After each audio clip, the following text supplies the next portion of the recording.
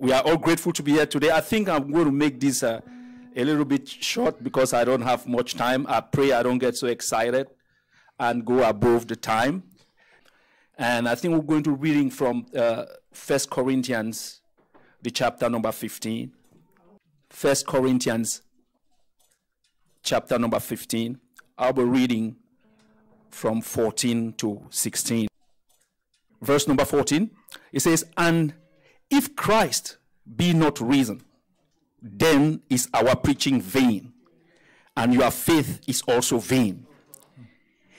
Yea, and we are found false witnesses of God, because we have testified of God that he raised up Christ, whom he raised not up, if so be that the dead rise not.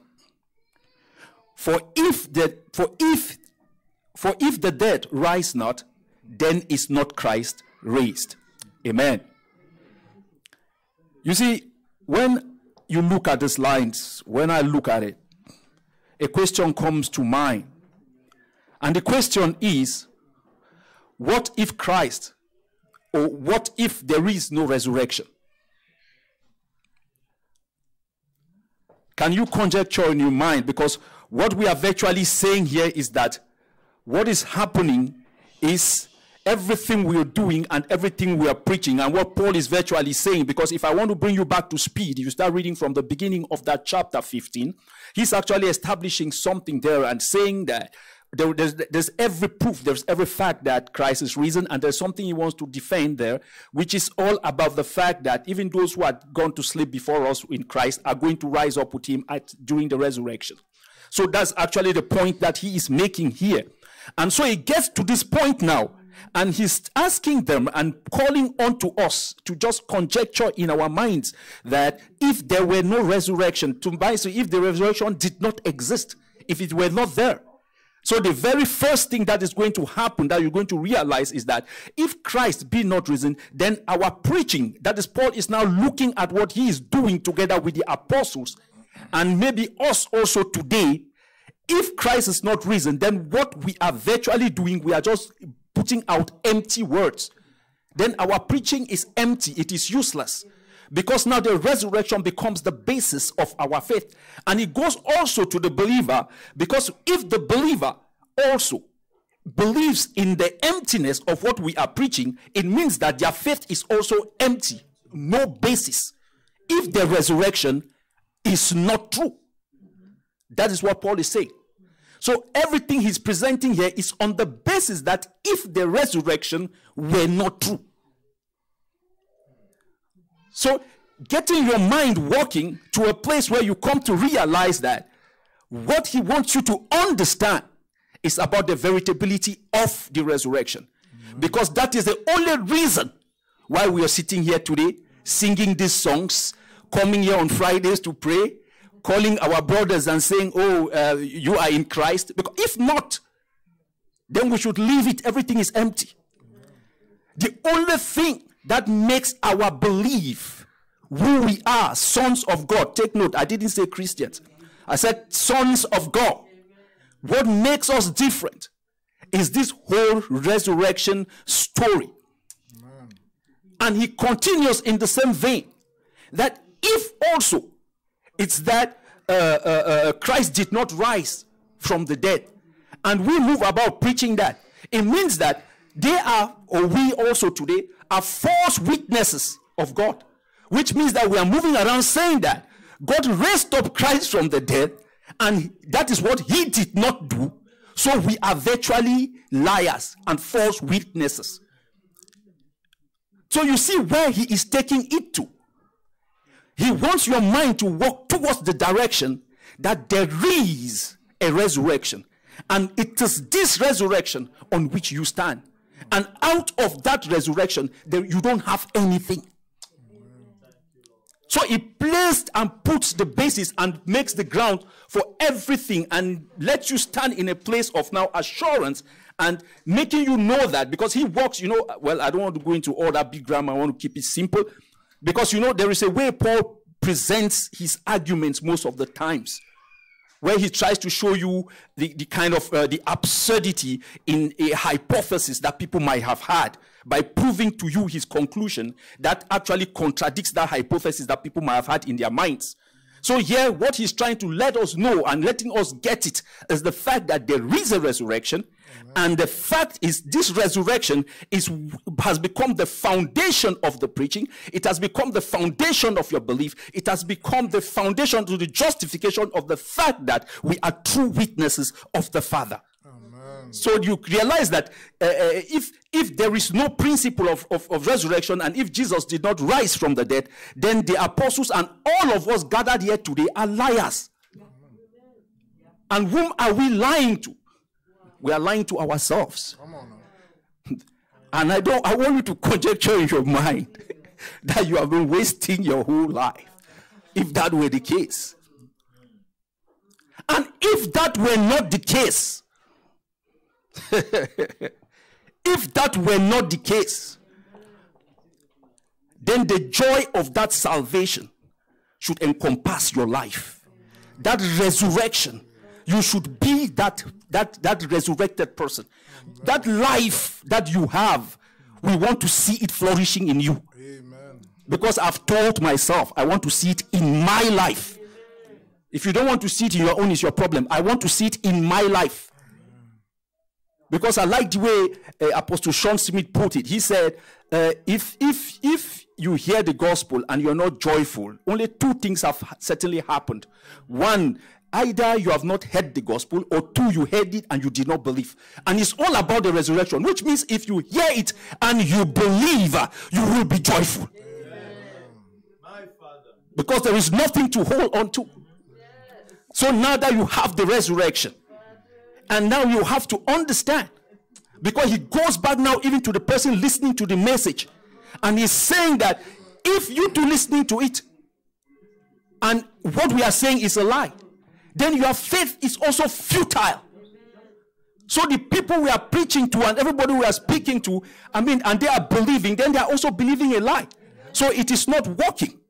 But now we get to the point where we say, but what if there is a resurrection? Then we are no longer liars. Amen. Yes, we are no longer liars. And what we are preaching is not empty. We are preaching life. We are preaching what it is. So you realize that we are actually being witnesses to the fact of what the Father proclaimed even before now. For he said it. This is what is going to happen. It was said, and when he says it, it becomes a fact. He will raise him from the dead, and that is what he did. So we are not false witnesses, because as the Father promised, that is what he did. And in that, he established what he had for his project man. So even you listening, it's clear that your faith now is also not futile, because you believe in a truth, and in an unshakable truth, something that cannot be taken away from you. So it is clear that when we are testifying to a Christ that has been raised. We are testifying to a resurrection that is real and that is true. Amen. Amen. Oh, thank you, Father. Hallelujah. Thank you, Lord. And that's why, to just bring you to speed and put it up together. What I enjoy very greatly is when I heard Christ himself cry in the book of John, chapter number 12, 23 to 24. And he says, and Jesus answered, saying, the hour is come for that the Son of Man should be glorified. And he continues, says, verily, verily, I say unto you, except a corn of wheat fall into the ground and die, it abideth alone. But if it die, it bringeth forth much fruit. And why is he saying this? Because we have to get this straight. Why is he saying this? Because it goes now to tie into what he knew was going to happen after the resurrection. So it's tying onto that to get back to what we have just been saying. That this is what the resurrection is going to do. Bring up life, raise up every other one. So because, just to bring us to speed, at the end of John 11, what is happening? He just raised up Lazarus from the dead. I mean, as a foreshadow of his own resurrection. And the beginning of John 12, we are seeing the anointing that is done unto him with the alabaster jar, and to show us the fact to foreshadow his what? His burial. So this is what is happening. And then we move on, continue in the middle of it. He's now doing his thing on the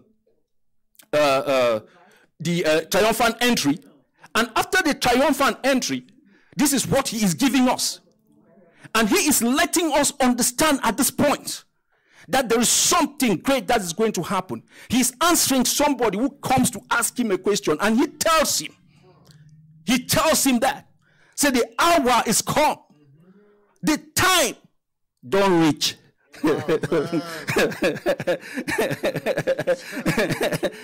The time don't come. Yes.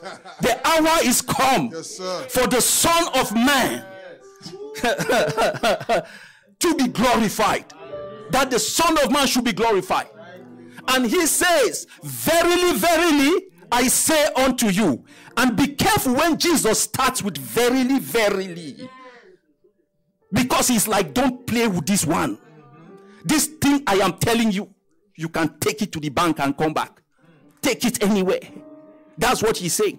And he says, verily, verily, I say unto you, except a corn of wheat fall into the ground and die, it abideth alone. But if it die, so did that corn of wheat fall to the ground, into the ground? Yes, did it die? Yes, and when it rose up again, what happened? Yes. Thank you, Lord. What happened?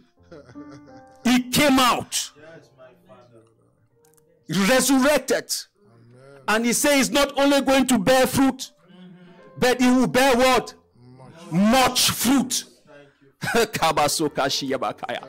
don't know whether you know that you are part of the much fruit. Hallelujah. Yes, sir. This is awesome.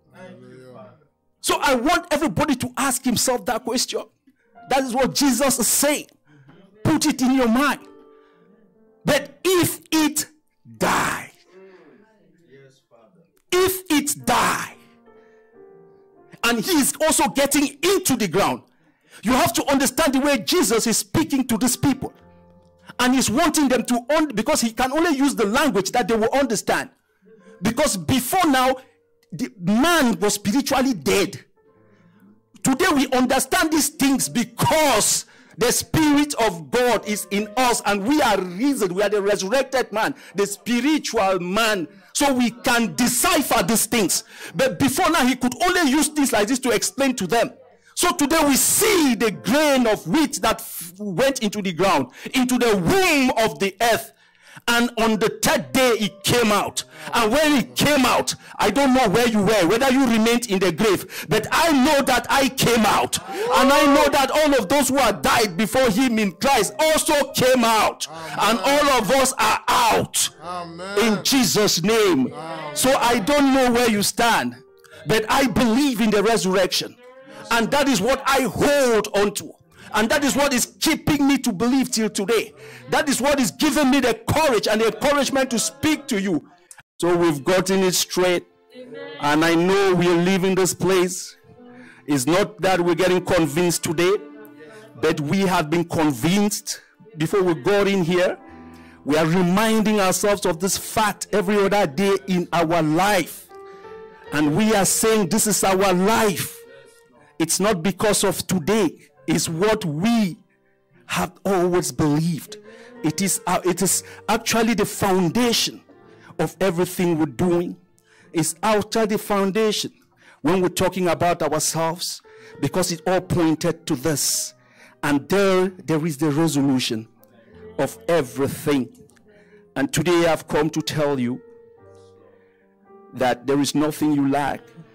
There is nothing you're supposed to be afraid of.